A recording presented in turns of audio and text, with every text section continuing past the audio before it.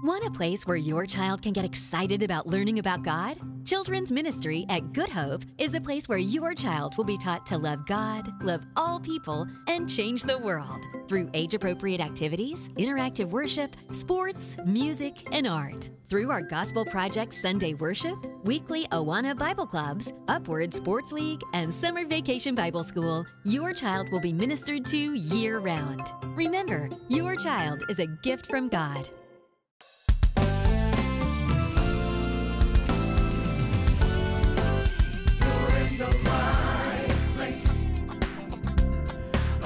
Where the joy is indescribable at the right time,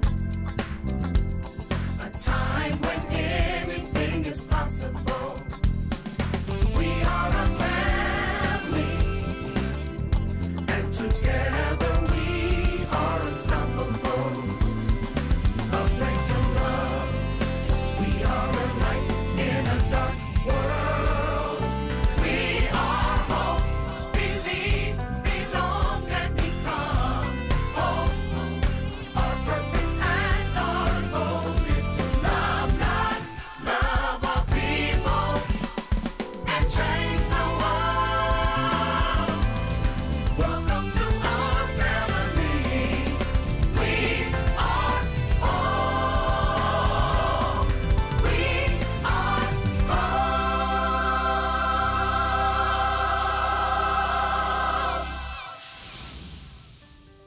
Welcome to Word of Hope Ministries. I'm your host, Dr. D.Z. Cofield, Senior Pastor at the Good Hope Missionary Baptist Church. One of the most fascinating bodies of water in the world today is the Dead Sea. I've had an opportunity to be there on several occasions. And what is fascinating about the Dead Sea is that even though it is a sea or a body of water, nothing lives in it. No life, no organism can live in it. Now you ask why? That's because of the high salt content in the Dead Sea. The Dead Sea salt content is 5 to 10 times higher than some salt water that we know exists around our country. That salt content is high. Why? Because water and nutrients and minerals flow into the Dead Sea, but there is no way for it to flow out.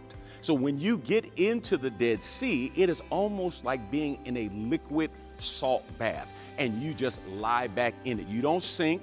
You don't have to worry about sinking or going to the bottom. It is almost impossible to hit the bottom when you lay back. Toxicity goes up when things come in, but they don't go out. My brothers and my sisters, if you're not careful, the love that God has for you, that you receive to help you develop a healthy love for yourself, might become toxic and manifest itself in egocentrism if you don't learn how to give God's love to you to others. As we continue our look at this message, love, get it, grasp it, and give it, the next step you need to focus on is how to give the love that you've received from God to others. Let's get to our message. Number one, you need to accept the fact that God loves you. Number two, you need to have a healthy love for God. Here's the third thing. Number three, you need to give love to others. You need to give love to others. Verse 31, Mark 12, and the second like it is this: you shall love your neighbor as yourself. You should love your neighbor as yourself. Now remember, the commandment is not to love yourself. Loving you, in terms of loving yourself, is assumed. But here's the problem that the Holy Spirit understands. Too many of us stop at loving ourselves and never exercise loving our neighbor. Now, there was a time when we were more stable in terms of our housing and stationary in terms of our situations, and families grew up in neighborhoods that you knew your neighbors. I live in 3rd Ward, and I love getting to meet my neighbors. Not just the folk that live next to me.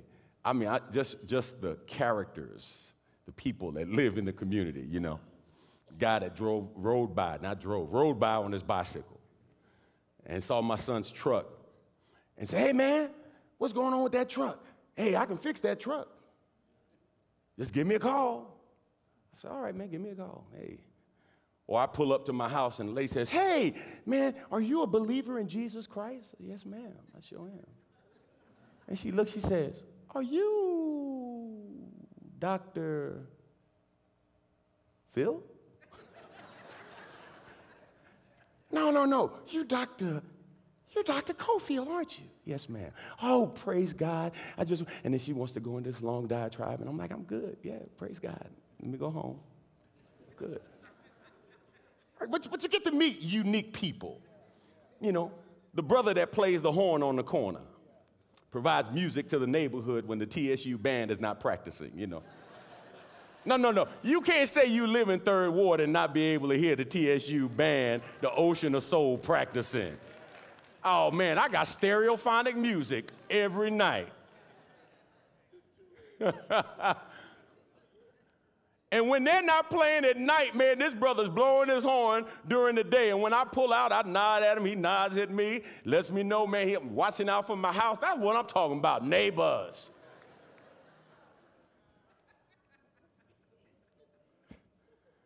Loving others is a commandment. It's not a choice. One of the reasons we're adjusting our mission, just to give you a preview. When I say loving God, everybody in here says, I love the Lord. I love the Lord. He heard my cry, pitied every groan. I say loving people. You say, oh, yeah, I love people. And you're right, you do love people. You love all the people you love. So when I say, do you love people, you think about the people you love. And you say, loving people? Yeah, I love people. I love Deacon Tibbs. I love Deacon Thomas. I love Deacon Green. I love Deacon Witchett. I love Deacon Larry. I love Deacon Nichols. I can think of at least 4 or 5 people I love. But when I say loving all people, now we pull some people into the equation that you ain't real fond of. Like, do you love everybody? Then we want to get spiritual. Well, you know, I love everybody in Christ. Well, can you love everybody in practice? Even the people that can be hard to love at times. Look at John 13, beginning at verse 34. A new commandment I give to you, that you love one another. Just as I have loved you, you also are to love one another. By this all people will know that you are my disciples, if you have love for one another. Your love for one another is an obedient response to the command of God. That you love one another. That's the sign. That's the sign that you are on the road of being a Christ follower. We should see some love as a sign. You're driving, and maybe you're on 95 or I-10. You know, if you're from Texas, that you're coming into Texas when you start seeing Whataburgers. Whataburgers is a sign. Buc-ee's is a sign. I've never seen a Buc-ee's in New York. I've never seen a Buc-ee's in Pennsylvania. But when I start seeing a Buc-ee's, I know I'm getting close. It's a sign. If I'm driving up 45 and I see a sign that says Dallas, 180 miles, that's a sign to let me know that I'm on the right road. Jesus says, by this all men will know that you are my disciples, not your ability to speak in tongues, not your ability to dance, shout, or sing, Not your ability to look churchy on Sunday. Not based on where you live, not based on what you drive. He says, we will know that you are my disciples by your showing love. Now, who are we to give this love to? A, we are to give love to our friends. Our family and our friends. That's just natural, right? Our brothers and sisters in this spiritual family. Regardless of our social differences and our diverse tastes and habits, we are commanded, we are bound together to give love. And love, based on 1 Corinthians 13, doesn't assume the worst, it assumes the best.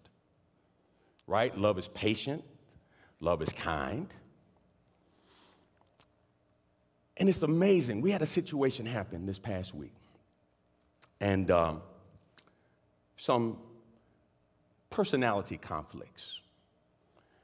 And a big part of it was the devil, I think, just trying to thwart what we were planning to do yesterday. And I had a conversation with one of our staff members, and I said, you know what's interesting? It's interesting how people assume they are more spiritual than they really are. And they assume other people are less spiritual than they really are. So we look at other people and say, yeah, they need to grow in Christ.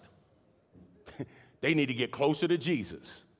Never looking in the mirror to see how far away from being like Jesus they are.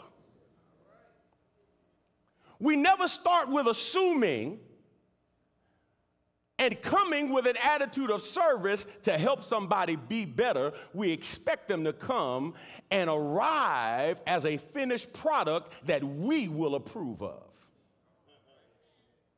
And if we don't approve of them, then there must be something wrong with their walk with God. It sounds like a lover of self in Jesus' name. Because I'm going to make this thing revolve around me instead of around the cross. Recognizing that the ground is level at the foot of the cross. You must realize the Lord has given us the model for how we are to love others. He says, love one another, and then watch what Jesus says, verse 34. Just as I have loved you, you are also to love one another. Wait a minute. Hold on. Hold on. What'd you say, Jesus? Jesus said, just in case you're wondering how to love one another, look back and see how I loved you. And that's the standard by which you should love one another. So, when we were asking that question, what would Jesus do? You know, there's a series of questions we can ask closely related to that. One would be, how would Jesus love? How would Jesus love? So when you find somebody that is unlovable or acting in an unlovely way, ask yourself, how would Jesus love? And maybe then, instead of responding from a place of self-centeredness, finding offense in what somebody says or does, even though they don't know you, maybe you will start loving like Jesus and give them love at their worst place in order to help them move to where God wants them to be. Jesus says, this is a new commandment I'm giving you. Now, the idea of love was not new, but the idea of loving sacrificially was new. That was a new thing, loving like Jesus loved, right? Because you remember, they would love their friends and hate their enemies. Jesus said, oh no, new kind of love. Love your enemies. Do good to those who do bad to you. New kind of love. You love people who can love you back. Jesus said, new kind of love. Love people, period. Whether they can give you love back or not. Be loving. Be a reflector of my love. Ephesians chapter 5, verse 1. Imitate God, therefore, in everything you do, because you are his dear children. Live a life filled with love, following the example of Christ. He loved us and offered himself as a sacrifice for us, a pleasing aroma to God. I want you to think about that phrase, imitate God. I was on social media the other day, and I found this comedian. I never heard him before. I don't get a chance to watch a lot of television, but they said he's about to leave Saturday Night Live. African-American gentleman. Anybody know what I'm talking about? Jay, Anybody know his name? Jay Farrell, is that his name? Yeah. And so I had never seen him before. And so, you know, I'm clicking, and I love impersonations. And typically when I hear somebody that's really good at impersonating people, I close my eyes to see if they really sound like the person. And so this guy was going through a litany of people he was impersonating. I mean, he was good. He was good, right? And I'm going, wow, man, that's tremendous. Man, he sounds just like Eddie Murphy. He got the laugh, I mean, he got the laugh, everything, right? And I'm like, man, he sounds just like Lil Wayne. Man, he sounds just like Jay-Z. I mean, sounds just like them. You close your eyes, you can see their face. And watch this. If somebody listened to you talk and they closed their eyes, could they see Jesus? When they hear the words that are coming out of your mouth, would they say, ooh, that sounds like Jesus? I had a moment, and I had to apologize. I had a moment where I blew up. I lost it, and there was no excuse. And I know what came out of my mouth didn't sound like Jesus. Matter of fact, it scared me. Because I knew what I said and how I said it was not God glorifying or edifying to any saints. I'm confessing, I'm telling you, this thing can creep up on you, in you, and come out of you at any moment.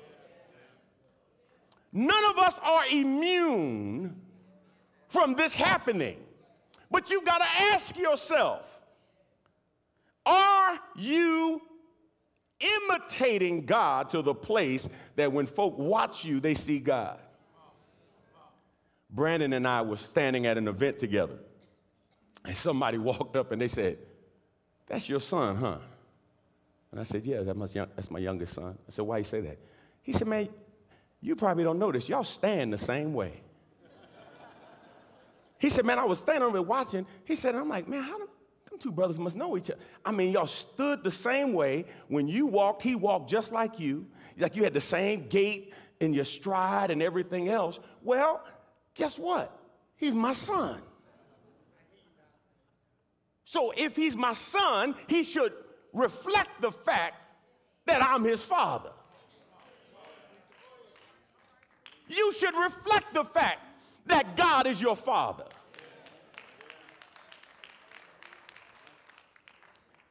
Go to B. Give love to all people, even your enemies. Give love to all people, even your enemies. Matthew chapter 5, verse 43. You have heard that it was said, you shall love your neighbor and hate your enemy. But I say to you, love your enemies and pray for those who persecute you, so that you may be sons of your Father who is in heaven. For he makes his sun rise on the evil and on the good, and sends rain on the just and on the unjust. Watch this. If the sun shines on everyone, if the sun shines on the just and the unjust, if the rain falls on the just and the unjust, here's what the Lord is saying to you. Just like the sun shines on everyone, then you need to make sure your love is given to everyone. Sunshine is not given based on who deserves it. Rain is not given to anyone based on who deserves it. And the same criteria should be used when you're trying to discover or discern who should get your love. You got to love saints and sinners. Love the saints. 1 John chapter 4, verse 20 and 21. If someone says, I love God, but hates a Christian brother or sister, that person is a liar. For if we don't love people we can see, how can we love God whom we cannot see?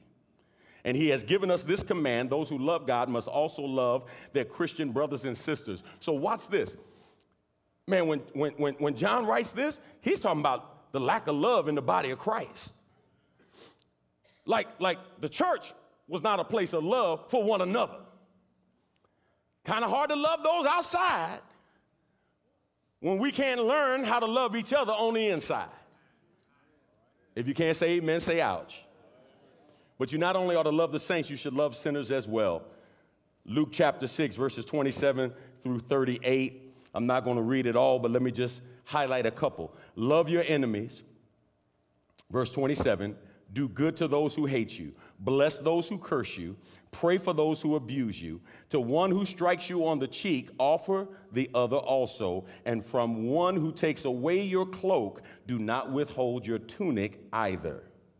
Give everyone who begs from you, and from one who takes away your goods, do not demand them back. And as you wish that others would do to you, do so to them. Verse 31, that's really the golden rule. Now, we typically like to quote the golden rule when it comes to people doing unto us. But we don't like to quote the golden rule when it comes to responding to mistreatment from others towards us. Look at the context, because that's a heavy lineup. Love your enemies. Do good to the ones who hate you. Really? Jesus, wait a minute. Bless those who curse me? I mean, I'll bless them.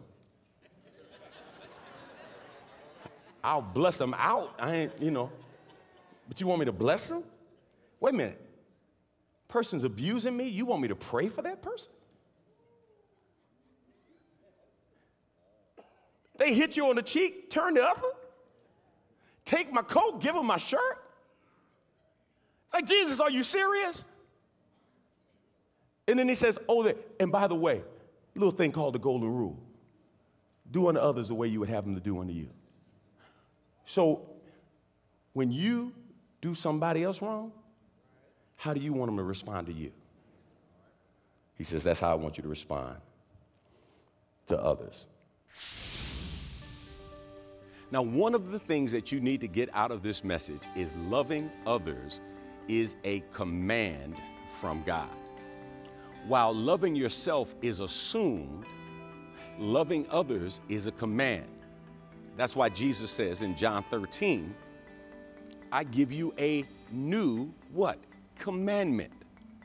You see, it's not enough for you to say, I love the Lord because he heard my cry, and I have a healthy view of myself, and then I don't demonstrate that love that God has for me and the love, healthy love that I have for myself, I don't demonstrate it or allow it to flow out of me. It is by love that we impact the lives of others. It is by love that we show other people how much God loves them. It is by our love for one another, and I'm talking about now in the body of Christ, our love for one another, that we show the world how powerful love is. How much do we love our friends? How much do we love our family members? How much do we love those around us? I submit to you, my brothers and sisters, that there are many of us who say we have love, but we say it more than we show it. Or we do things that are rooted in anger and hatred and then turn around and say, but I love you. No, if we are truly loving the way God has called us to love, then that love needs to manifest itself in a way, listen carefully, that edifies those we say we love, that builds up those we say we love. Now, that doesn't mean they're always going to agree. That doesn't mean they're always going to feel good or positive about a decision. But here's what it does mean. When you step back and look at the love that's given, the love that's given should always be about building up, not tearing down, so that people are better because of your love and not bitter and angry because of your love. So make sure you love in a way that honors God and builds people. The Holy Land. Join Dr. D.Z. Cofield and Heavenly Matched Christian Travel, November 27th through December 8th. Pray at the Wailing Wall. Walk the final steps of Jesus to the cross along the Via Dolorosa. Sail on the Sea of Galilee. Get baptized in the Jordan River, and many more historic sites. For more information, call Ron Ward at 713-520-8095. Don't miss this once-in-a-lifetime trip to the Holy Land. When the disciples were struggling with how to pray, they went to the Lord and said, Lord, teach us to pray. I believe many of us need to do the same thing when it comes to love. We need to go to Jesus and say, Jesus, teach us how to love. And he literally gives us not just a command to love, but he models for us the kind of love that we are to give. Now remember, the love that we give is not based on the love that we receive from others. It's not based on the love that we receive from others before we got to somebody. And it's not based on the love that we receive from the person that we're loving. Our love should be based and rooted foundationally in God's love for us. In Ephesians chapter 5, Paul tells us we should imitate God in our love. Now, you know that word imitate, it brings to mind that idea of impersonating somebody. I love to hear good impersonators, and typically impersonators bring the whole package, right? They'll bring the look, they'll exaggerate the gestures and the movements. But the best impersonators that I've ever heard are the ones that you can close your eyes and you think you're listening to that person. You don't have to see the movements and the gestures. That's a wonderful, wonderful addition. But the best impersonators, when you hear them impersonate somebody, you close your eyes and you think that you're listening to the person they're impersonating. Well, watch this. When we imitate God, people should open their eyes and see so much God in our actions that they say, that's a child of God.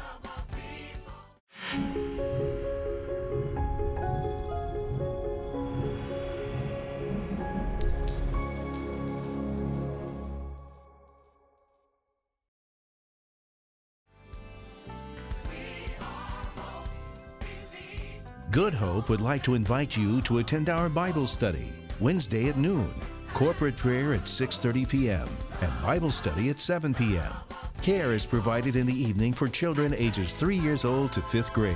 For more information, call us at 713-524-6578 or visit us online at goodhope.org.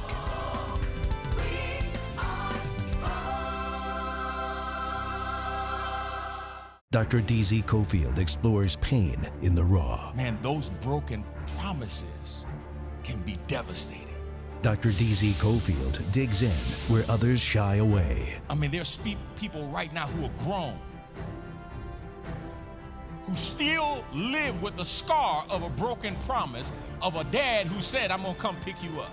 Watch Dr. D.Z. Cofield on the Cube, Monday through Friday at 7 a.m. and Sundays at 6:30 a.m.